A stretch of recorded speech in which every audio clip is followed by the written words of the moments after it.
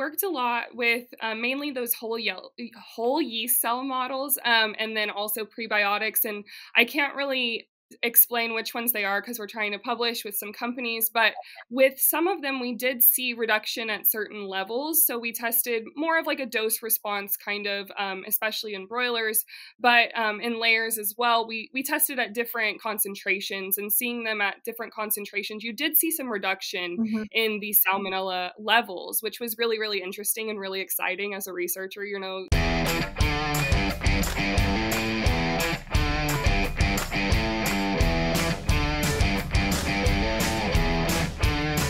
Hello and welcome to the Poultry Nutrition Podcast. I'm your host, Pratima, today from Mississippi State University.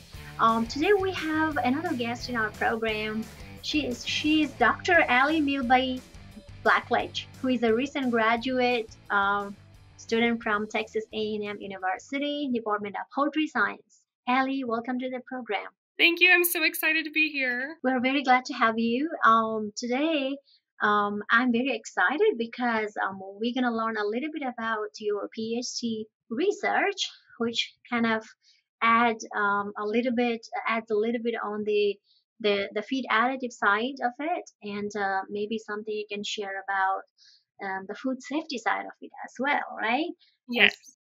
All right. So would you like to talk about anything that you feel, any groundbreaking thing about your research that you feel like, sometimes like this is very good, you have got a lot of data or anything about you want to bring up to the audience that you found a new thing or something like that?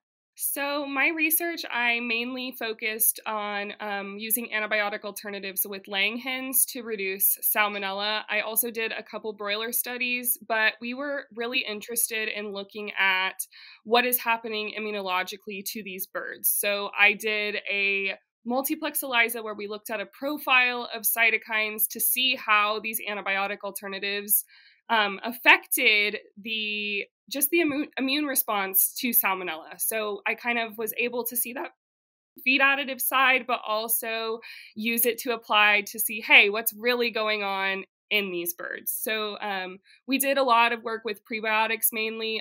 We used mannan oligosaccharides, beta-glucan type antibiotic alternatives, and then I've also done some vaccine studies as well. Cool. So in your experience, a research experience that you did with these different feed additives, and you mentioned about both layers and broilers, I think it's pretty cool because it's very hard to find those kind of dissertation or even thesis combined with different species of the bird. That's excellent job, Milby, Allie. So so here, what I'm gonna ask you, like, what was the kind of, now you can see when then you have a positive control in the challenge model you're talking about, then you have these additives. So even though they were maybe, I don't know, they were knocking down the bacteria completely or not, can you share what did you find, like among how many you tested? What were those top 3 highlighted, or even top 1 or 2, if you can share? Like I said, we worked a lot with mainly those whole yeast cell models, and then also prebiotics. And I can't really explain which ones they are because we're trying to publish with some companies, but with some of them we did see reduction at certain levels. So we tested more of like a dose response kind of, especially in broilers, but in layers as well. We tested at different concentrations, and seeing them at different concentrations, you did see some reduction in the salmonella levels, which was really, really interesting and really exciting as a researcher. You're like, oh my gosh, it's actually working. So just to see that was really cool. And just testing different types of products, you definitely saw just different levels depleting and different cytokines changing just with the different products that we use. So it was definitely super interesting. That's pretty good, Ellie. In fact, my PhD dissertation was also in Salmonella enteritidis in laying hens, though. Okay. Different interventions. So, okay, about the strain of the bacteria, what different strain or serotypes did you all use in broilers and layers? So mainly we used Salmonella enteritidis, and then I did a preliminary study where we were just looking at how to run this multiplex ELISA, and we used Salmonella typhimurium. So definitely those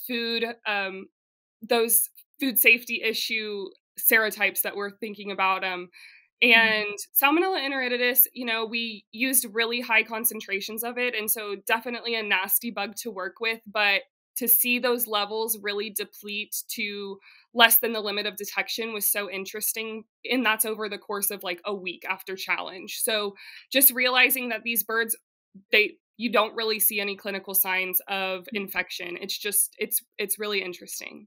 That's cool. So, since you talked a little bit about your immunology and your cytokine side of thing, would you tell us, audience, like what specific cytokines that you tested was like inflammatory cytokines or any toll-like cell receptors or those kind of stuff?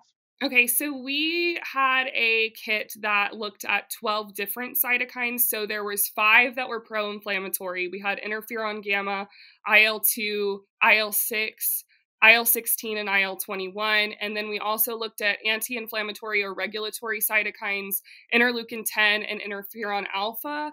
And then also those chemokines, which are your migratory type for the migration of cells. We had MIP1 beta, MIP3 alpha, and RANTES, which I'm trying to remember exactly which one that is. I can't think of it off the top of my head. And then we also looked at a growth factor, vascular endothelial growth factor, just to see how all of this is progressing like through the course of infection to see, hey, we're not just looking at pro-inflammatory cytokines, we're looking at what is happening to the immune system as a whole.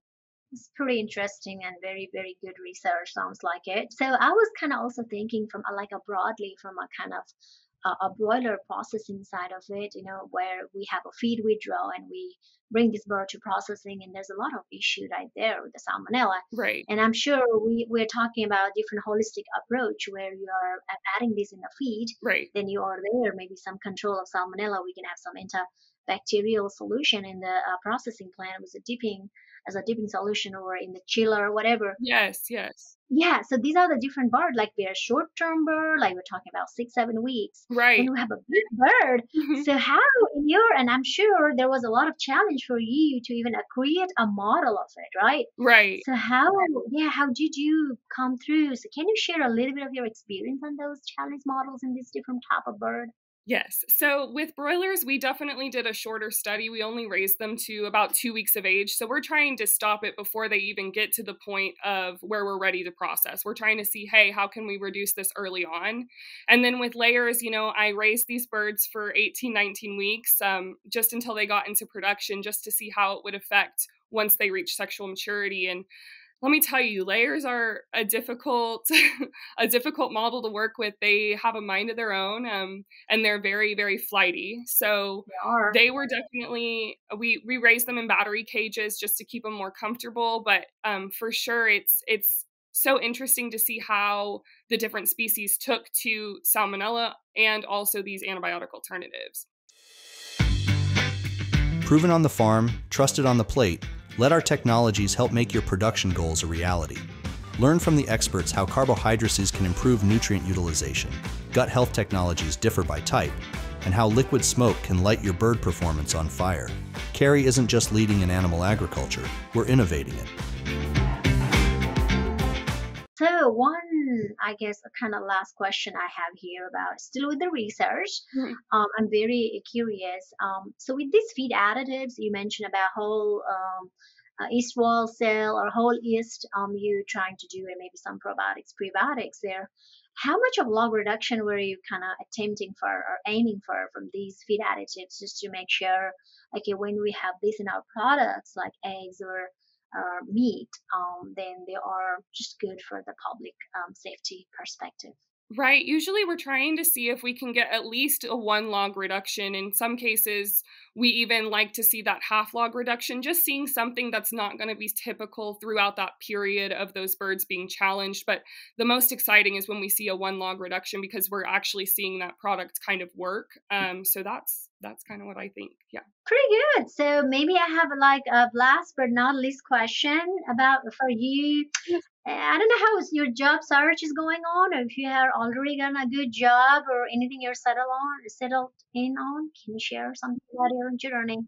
I'm interviewing with several companies, but it's a slow process for sure. Yeah. The more specified you get, the harder it is to find jobs, but I'm very hopeful. So we are on the search and we're doing good. So Hey, I really wish you a very good luck on your job search, and I hope you find a new, all the best in your career. Thank you for joining today's episode. If there's anything in the last minute you want to share with our audience, go ahead, please. I just want to say thank you for this opportunity. I'm very grateful to even be considered to be on this podcast, and thank you so much. It was so much fun. Thank you, Ellie. I think you are our so far I did this program. In my episode, I think you are a second or maybe third student, which were in different phases. Like some people share their PhD research and some were at the wrapping point of their PhD degree. So I really appreciate your time today, and I hope we can cross paths and maybe meet you in PSA in a few months. Yes, we'll see you in a few months. Thank you. Thank you. Bye.